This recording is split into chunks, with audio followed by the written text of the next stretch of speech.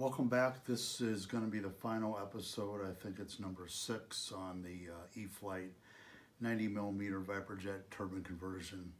I did a couple things since our last video. We did glue in the receiver shelf last time.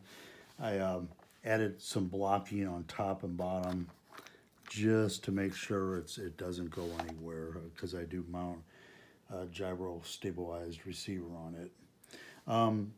I elected to install the vents because it's kind of hard to see.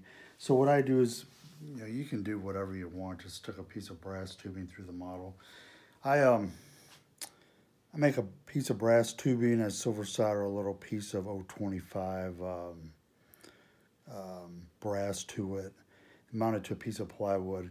Then I drill a hole in the bottom of the airplane. It goes pretty much straight down in this real estate right there. Comes out right there, and it's fine. Just exit it out of the bottom of the model, unobstruct it, and you'll be fine. And it's a nice piece of tubing here out of the way of everything. It works out fine. What else up here? Oh, and I got the wiring installed because we're going to glue on the bottom of the model now. I'm not a fan of sticking a bunch of wire harnesses on it and everything and using extensions. So I soldered on about a 5-inch lead off of all 6 wires coming from the wings. I mean, it gives you room to do what you want. Everything's labeled, and that's how I do it. I'm not a believer of the servo extensions and all those wire harnesses, and I'm using a 12-channel receiver, so I got plenty of channels for everything. All this here, this customer decided he wanted Unilights, so this is the Unilight wires, and we're not going to get into that. So let's flip over the, and then since he's got Unilights on it, I had to run a wire out for the Unilights and the brakes. Normally, if you're just doing brakes, a wire right down the middle works fine. It still allows you to remove the wings fairly simple.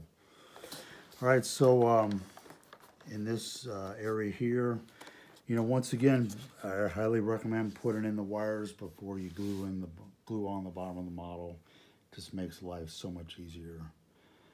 Other than that, I think we're ready to glue on the bottom. So do a little trial fit here. You can see by the impression of the carbon paper on where the tank is or the bottom of the fuselage is coming in contact with the tank. So we're going to apply a little bit of Gorilla Glue in this area here and a little bit there. And then I'll just do a trial fit here. Everything looks good. We're ready to glue it on. Oh, and before you do that, this area right up in here, you want to make sure you got enough real estate and opened area to get your 3-wire connector through on one side and your 4mm fuel line tubing on the other side. Just make sure there's clearance for it. It's a lot easier to do it now than later. Okay, so we're ready to glue it on. So I glued the one on the other model last night. We'll take a look at that after we're done with here. And if you remember from the previous videos, I used that like a razor knife in this area here, and it's it's pretty much a perfect fit. It did get a little wider up in here where I had to use the hacksaw blade, but you don't need a lot of glue, and I'm going to show you exactly how much to use. Okay, so here we go. I kind of keep it away from the perimeters a little bit. It just keeps the squeeze out to a minimum.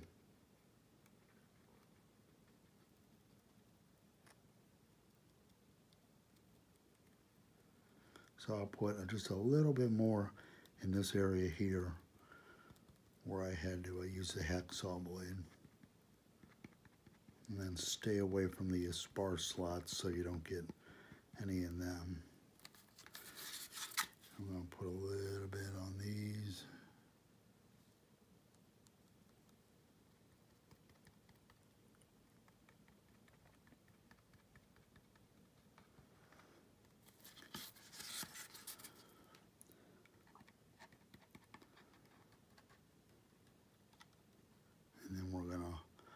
lightly mist it with water when I'm done here.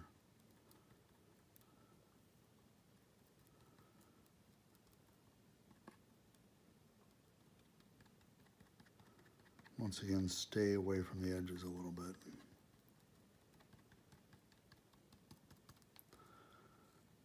Okay.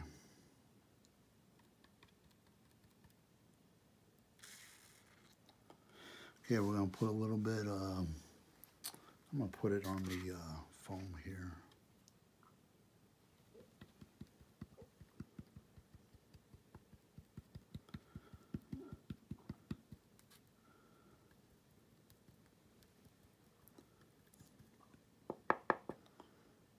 And I let Mrs. Applebaum do this video again since she did an excellent job on the last one.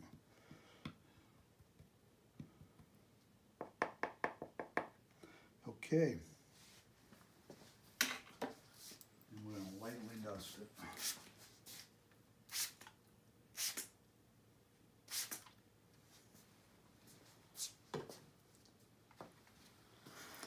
And here we go.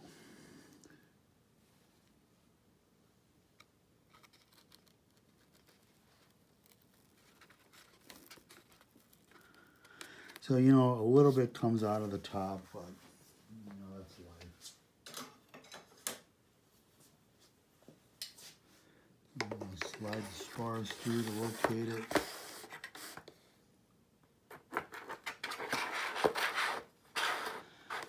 And that's it. I'll come back and monitor it a little bit.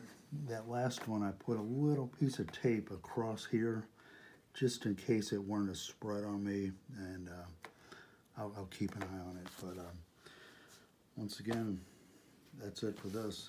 So let's go over here. This is the one I did last night. You know, you got a little squeeze out here. You know, it's adding structural integrity to the model, which should make, you know, who happy. If you look down in there, I don't know if you can see it, there's hardly, there's hardly no squeeze out in the inlet. Everything's looking really good. And as you can see on this customer just wanted brakes, so I got the brake wire right in the middle. And everything's, you know, pretty much ready for the customer to install his receiver. And then let's talk real quick. I don't supply the pump mount or anything, but I'm going to show you how I do it. Grab a pump. You know, there's no right or wrong way to doing this. I just like the pump in a nice relaxed position. Pump's gonna go right there. I got this turned around. Yeah, pump goes right there. Nice relaxed run between the UAT and the pump. I mean, it's not rocket science. And I personally like to use my filter and shutoff valve on the pressure side of the pump. I know he recommends on the suction side, but I've been doing it for 2+ years and it's been working fine. On this model here, one thing I'm not going to show you, it's really easy to do, is you got to take the part that we cut out. I think was in the first video. There was like a 3-inch section here we took out and added to the hatch to make the access for the engine so much easier. So I just glued that on with some E6000, nothing special. And you do got to do a little trimming here because you take a little bit off right here and take a little nub off right there, because that's in the area where the engine mounts are. Everything fits in, you know, real nice. And to get this to hold on here, I supply you with 2 laser cut pucks. I just route into the, I'm not going to do it now, but I route it into the piece we just glued on. They will get glued in with E6000 like that. And then I'm supplying 2 poly-ply strips that these are going to get bonded onto the removable hatch Make sure you scuff this a little bit before you bond it on. Bond them on in that general vicinity, and then you're going to install a screw in each one of these, and that's going to hold it down. Other than that, this one's ready to deliver to the customer.